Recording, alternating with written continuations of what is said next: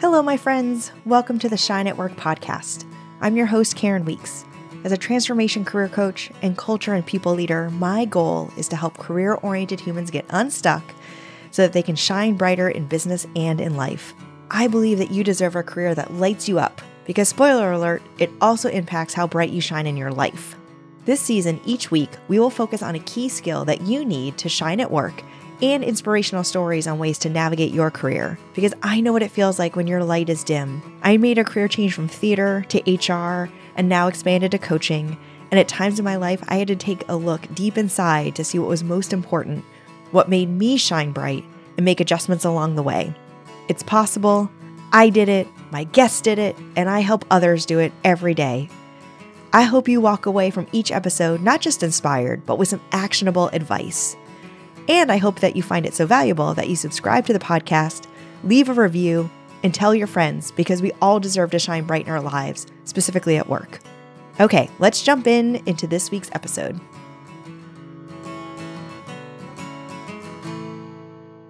Hi, everyone. Welcome to this week's episode of the Shine at Work podcast. I'm so excited to have you here. It truly means so much to me when people come back time over time to listen to these episodes.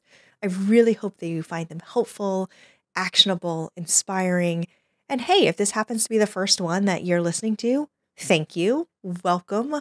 I hope that you walk away feeling much more confident in how to handle your job search, your career, any ways that you are trying to really broaden your journey within your career so that you can really shine your brightest. So today we are specifically focusing on interviews. So this is something that I work a lot with my clients. I have been in HR for over 20 years and have done millions of interviews, it probably feels like. So sometimes they're hard and you're not sure how to handle things. Sometimes you feel like there's some questions out there that are a little gotcha, which is not the intent, but it might feel that way. And sometimes, especially if you're making a career change, you just aren't sure how to answer some of the questions. So today we're really going to focus on how to prepare for job interviews, specifically how to answer either those uncomfortable job questions or questions that you just don't know how to answer. So that is our focus for today. So before we dive in and actually tackle some of those questions, I want to give just some headlines around some basic interview prep, because a lot of people may not have experience interviewing, or you haven't interviewed in a really long time, or you're interviewing remotely for the first time and you're used to going into an office, and now this is a very different setting if you're going to be interviewing remotely. So just a couple of things to consider as you prep for your interviews that are good for no matter what. So first of all, take the time to really research the company, the person you're going to be talking to, and the position. It is so frustrating as the interviewer when I'm in a situation where it is clear the person doesn't know who I am, doesn't know anything about my background, doesn't know what our company does. You don't have to be an expert. And if it's unclear, that's okay too. You can ask those questions, but at least have some concept of what you're interviewing for when you go into those conversations. You want to be ready to match your strengths to the job that you're applying for. This actually ties back to that research. Know the job that you are talking about. Know the details of what was posted in that job description so that you can best answer these questions. If it's a project manager role, be ready with those stories of great times that you stayed really organized, meet deadlines, worked with different people, so that implies that you are a good project manager. So really be ready to talk about your strengths with the particular job in mind. You also want to make sure you have questions that you want to ask. So you're interviewing them just like they're interviewing you. So think about what's going to be important to you. What questions do you literally want to have answers to, like you just don't know the answer yet, about the company, the job, whatever the case may be? Think about questions to ask the interviewer. So what's something interesting in their background, or what's a perspective from them specifically that you want to know? Maybe they're a peer on the team, so you want to have some better insight into what it's actually like to do this job. You may want to ask about career development or different perks that the company offers that are really important to you. And you want to make sure you're better understanding those non-negotiables that you've thought about when you're thinking about this next step in your career. So think about really insightful questions to ask them. Do not have it be just surface level. What are the hours? What am I supposed to wear? It's fine if towards the end, those are some of the lingering questions, but think about what you want to know out of this conversation with this person that you're talking to, and what can you really gain out of those questions and answers. Then, as we think about for the rest of this conversation, really think about how you're going to answer some difficult questions. Be honest with yourself. Do you have a gap in your resume or a skill that doesn't totally align with what the job is, or it's a new industry for you? You know they're going to ask you about it, so be ready for it. And more on that soon, so I'm just going to say that for now. The last two suggestions I have as you prep for an interview is one, actually practice out loud. This may be uncomfortable for you. This may feel cheesy or awkward. You don't have to do it in front of a mirror if you don't want to, but really take the time to say your answers out loud. Say them to a partner, a roommate, record yourself saying them so you can get some feedback, or you can hear what it actually sounds like when you're answering some of your questions, so that you feel comfortable with how you're saying it, or you can make some adjustments based on what you're hearing or the feedback that you might get from a friend. By the way, this is where the remote piece comes in as well. Practice getting on a Zoom if you're not comfortable with it. What does your background actually look like? Do you need to shut the door? Do you need to shut the window? Do you want to have bigger headphones because they're easier for you to focus? Like, one reason why I really wear these headphones all the time is it blocks so much other things out that it really helps me focus, even if it makes me look like Princess Leia sometimes. I like to think it makes me look like a professional podcaster, but I also recognize it looks like Princess Leia, which is fine too. And then finally, as you think about prepping for your interviews, think about any other things that you need to do to prep your space and your mind space before you have your interview. Do you need to block your calendar for 15 minutes beforehand so you can take some breaths, get some water, use the bathroom even before you have your interview? If you are going to be in person, have you blocked off enough time to actually get there? Do you know how to get there? Do you know how long it's going to take? What subways you need to do? What roads you need to drive? Is there parking? Do you need a badge? Like, do you have to go through security? So you need to make time for that. So really actually map out the time around the interview so that you're able to, once you're in that room or once you're on that call, truly focus on what's happening in front of you. So those are some tips that are good, in my humble opinion, for any interview you may have. Now let's talk about what happens when you get some of those tough questions that we all know you're going to get. So I have a couple of different categories, so let's kind of go through all of them. One is around job gaps. So are there gaps of time on your resume where you weren't working?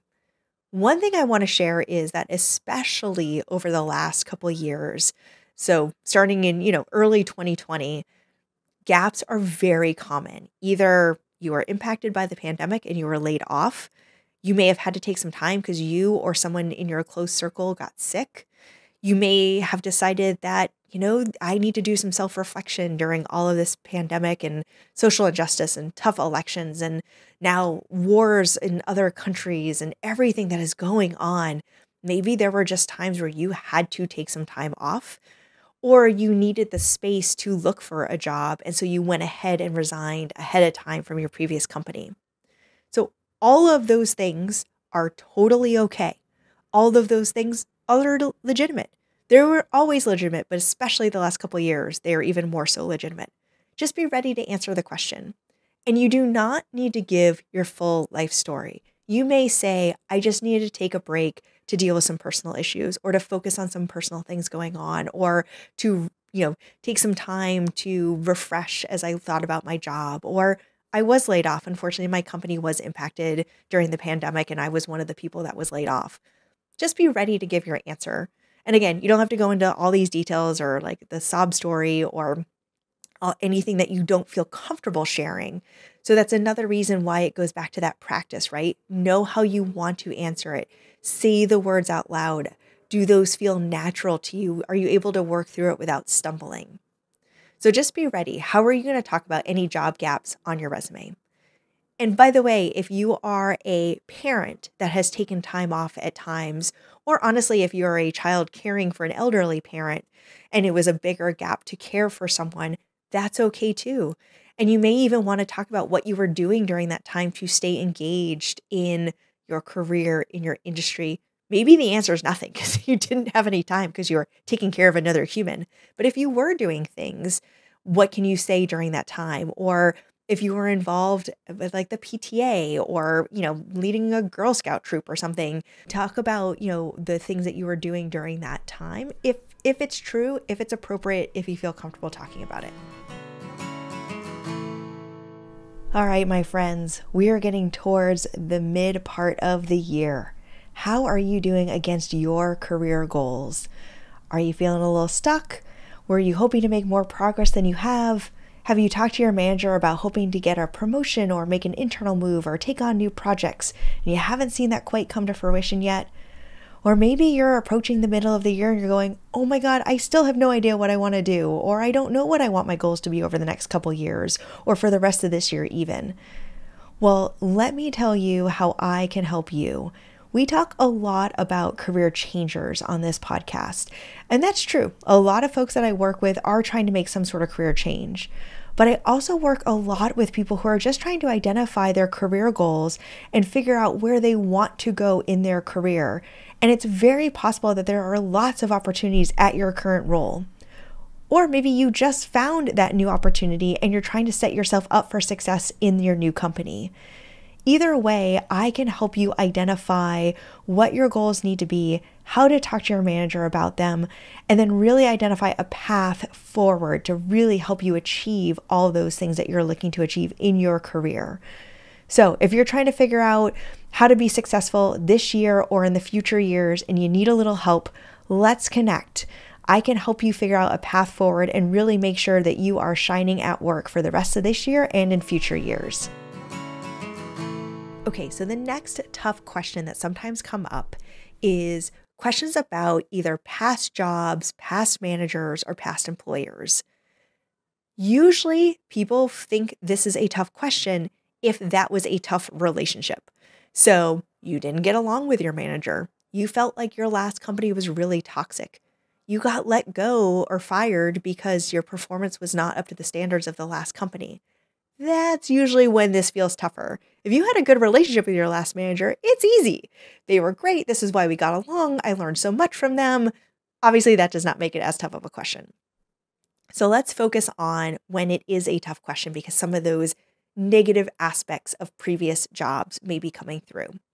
So let's focus first on a job that you were let go of because of performance, or maybe you chose to leave because it wasn't the right match for you. Here, you really can focus on a couple of different things. One, you can be honest. You can say it wasn't the job for me.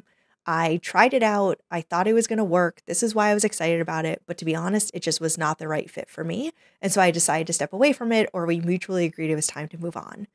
I can talk about that with my compensation role I had a bunch of years ago.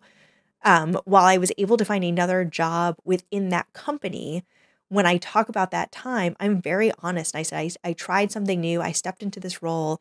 It was not the right fit for a lot of different reasons. It wasn't the right fit for my skill set. I didn't enjoy it. It was hard for me to pick up. My manager and I were not the right fit. So I'm so thankful that I was able to find something else within the organization. But if that hadn't worked, I would have said those things and said, so it made sense to move on. And that's all you need to say. If it is a tough manager situation, you can reference the fact that you have learned what kinds of managers work well for you and what managers are not the right fit for you. And the things that you're looking for in your next manager are A, B, and C. And by the way, A, B, and C is not a jerk, not someone who micromanages, like turn it more into a positive. I know it is so hard when you have gone through something difficult with a person or a company to let that seep through. You want to make sure that you are putting your best foot forward in these interviews. So when you're talking about a manager, for example, you don't want to put down that manager. They may have been the worst manager in the whole entire world. That story does not behoove you in order to get your next job. What helps you is to talk about how you handled it when you realized it wasn't a good fit. So I was working for a manager. We just had very different styles. We weren't able to get on the same page. What I've learned from that situation is I need a manager who is X, or I'm hoping to find a manager that is Y, or a company that helps managers and employees work better together. Those are the things that you want to talk about as you think about what's coming up next versus sort of bashing that previous manager. There are companies that people feel very strongly about that do not make the best decisions. Again, especially over the last couple of years, I've had lots of candidates tell me when I'm interviewing them, my company's forcing me to go back to the office. I don't want to do that. Or I didn't think my company handled some of the George Floyd conversations or some of the Black Lives Matter conversations. I don't think they have a real commitment to diversity. I think they are not supporting us enough as we go through X, Y, and Z. So again, when you're focusing on what the gap is with the previous situation, not saying things are a toxic environment. And the reason why you don't want to say that is I know what company you're talking about. I can see your resume. So if you work for company X and you're starting to badmouth them, I'll know that you're talking about company X. I worry if it doesn't work out with us, what if you started badmouthing us? So instead, again, for all of these things, focus on what the gaps were, what you're looking to be different, what you've learned. Those are the things that are important. And if you can't talk about it because something really tough happened, or you kind of don't want to talk about it because something really tough happened, what you can say is, I really respect my manager, my company, whatever. I don't want to get into too many details out of respect for that relationship. What I can say is, I've learned what's really important to me, or I learned what I really excel in, or I learned more about what I need as an employee or the support I'm looking for from a company. So it's okay to not go into those details. What I encourage you to do is, again, practice those phrases. So know how you're going to handle that conversation when it comes up. Know how you are going to hold your emotions at bay. Because again, I get it. It's raw. We've all been there. But instead of going negative in the conversation or bashing someone or bashing a previous situation, focusing more on, this is what I've learned from it. This is why I don't think it worked out. This is what I'm looking for differently. That is the kind of phrasing that a recruiter will say, I get it. We've all been there. We've all been in jobs that didn't work out for whatever reason. I'm excited to still talk to you about why this might be a better situation for you. Okay. Another conversation that people feel very uncomfortable with is around compensation. Now, some industries and different cultures may have different thoughts around this. Really big companies that may be public, for example, or may have very strong infrastructure as part of their sort of company policy may or may not be as open with their compensation for a variety of very valid reasons. So there's two different ways you can handle the compensation conversation. One, no matter what, make sure you've done your research. Know what you are worth. Know what you literally need to be making for your own personal finances, and do some research in the market, whether that's on Indeed or Glassdoor or salary.com, to get a sense of different ranges for this role if you're not already familiar with it. But I usually challenge people to ask the company first. They may or they may not tell you. Like I said, they may legitimately not be able to tell you, or they may not have a culture where that's what they do. But I can at least ask them about their philosophy around things and see what I can learn. So, Karen, tell me about your compensation goals. And by the way, it will most of the time be about compensation goals because in many states, I can't ask you what you make today. That was enacted over the last couple of years as pay equity was really coming more and more to the forefront. So there are states where I literally cannot ask you what you make. But what I can ask is what your compensation goals are. Or if you're a salesperson, I can ask if you hit your commission targets or your quota targets to better understand your success as a salesperson. So, Karen, tell me about your compensation goals. Well, I'm still learning the market for this role, especially as I take this change in my career, or especially as I think about this next step in my career. I'm still doing my own research on what the value of that role is in the market. Before I share some thoughts on my side, I would love to better understand how your organization thinks about compensation. Is there a bonus with this role? Is there equity? Do you have a range you're willing to share so that I can better understand how you think about compensation?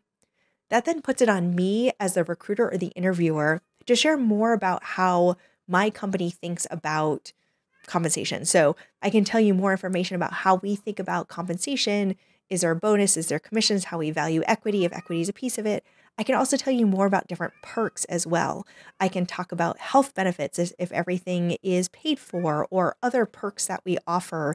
Do we have a 401k match? Like anything that's going to sort of tie into what all of the things are, the total rewards package if you join this organization. I then may still turn to you and say, how does that fit within your range, or what are you looking for? But hopefully that starts to give you some other ideas about, well, maybe there is a bonus. And so maybe you're willing to be a little more flexible on the base because the total rewards is something that's available to you. So those are the different things to consider as you are thinking about compensation. Know what you're worth no matter what, or know what your number is, at least in your head, no matter what. Then be willing to ask tough questions around, what does your company think about compensation? What is your philosophy? Would you be willing to share your range? And then at the end of the day, just be ready to have a number in mind, because at some point prior to the offer, hopefully earlier on, so you know that you're not totally misaligned, you are going to want to better understand what you are willing to accept. And if it's earlier in the process, give them a little bit higher, like 10% higher than what your basement is, because you want to have room to negotiate, but know what your number is so that you are going in strong into that negotiation phase of the process, or you feel like you're setting yourself up with a strong enough foot in the beginning. So finally, another question that I get from clients a lot about the interview process is how to handle the whole failure question, or weakness, or struggle, or anything that's sort of the negative version of your strengths. And I think here, really the interviewer is trying to better understand what you learned in those moments. How did you handle it? We've all failed. We've all struggled. We all have a weakness. But what did you do to power through? Or how did you make sure you didn't have that issue again in the future? So think about a time where you legitimately struggled, you failed, whatever phrase you want to use. What happened? What did you do in the moment? And then what did you learn from it? How did you handle the feedback? When you realized it wasn't going well, what did you do? All of the things. So those are things to consider. Is focus less on the failure. Don't gloss over it. That's not what I'm saying. I'm not saying come up with my biggest failure is that I care too much. No, don't ever let those words come out of your mouth, please. But what you can say is, one of the times I've had the biggest learning in my career was when I worked on a project and I did so much work on it before getting feedback. And I realized I ended up wasting a lot of time and energy before starting to get some feedback, because I would have made some adjustments along the way. And I wish I had done that earlier on. So next time I had a project like that, I really made sure that I built in feedback moments and asked some of my key stakeholders, this is the direction I'm going. What do you think? So that I didn't waste all that time of trying to create this perfect thing without knowing if it was even going to add value. So that's a way I definitely shared a time that I struggled, or I made a mistake, or I had a failure, but this is how I learned from it, and this is what I did differently. So finally, before I wrap, I just also want to share how you should in general frame your answers. So there are lots of different methods out there. One is the STAR method. There are other sort of frameworks, but for me, it's very, very simple. What is the situation that you are in?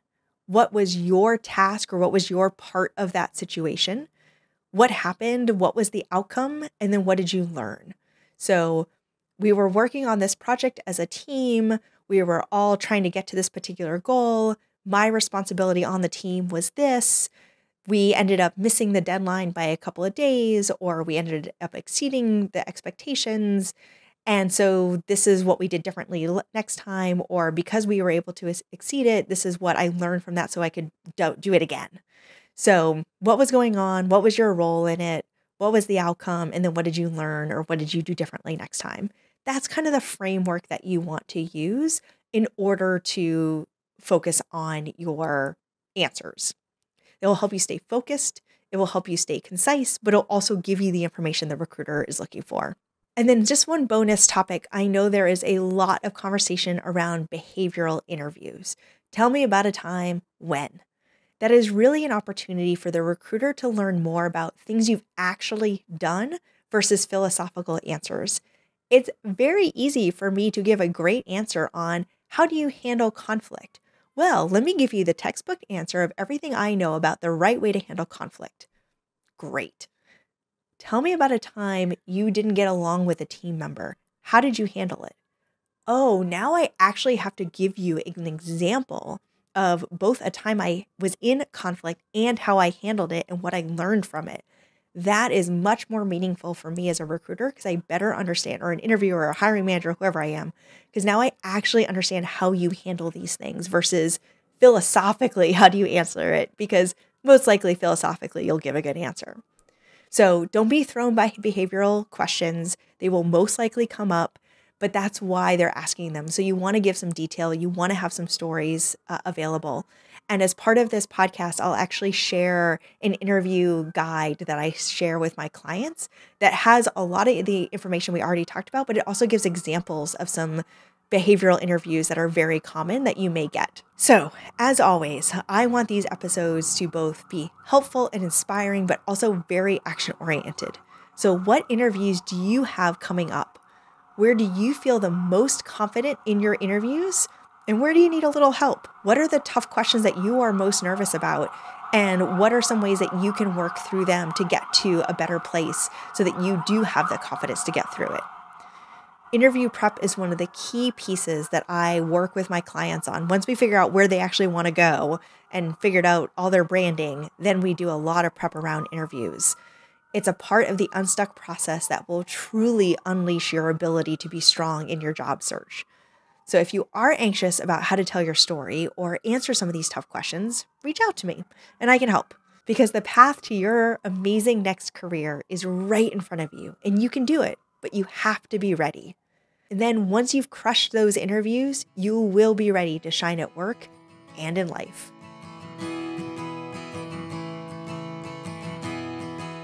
Thank you so much for listening to the Shine at Work podcast. If you enjoyed today's episode, please subscribe and leave a review. Leaving a review takes just a few minutes and truly helps other people find the podcast. If you want to learn more about how I work with people to help transform their careers and shine brightly in their lives, let's connect. I work with amazing humans one-on-one to help them make a career change, go for that promotion, set career goals, and build a plan for success for a new job. I also lead group programs for new managers that are navigating this huge change in their careers and entrepreneurs who are building their teams for the first time. If any of that sounds like it could be helpful for you, you can email me directly at Karen@KarenDweeks.com or message me through Instagram, LinkedIn, or my website. I just want to give a final shout out, as always, to Astronaut Go Home for our music and Novice Studios for making the podcast come to life. Until next time, remember that you can and deserve to shine at work.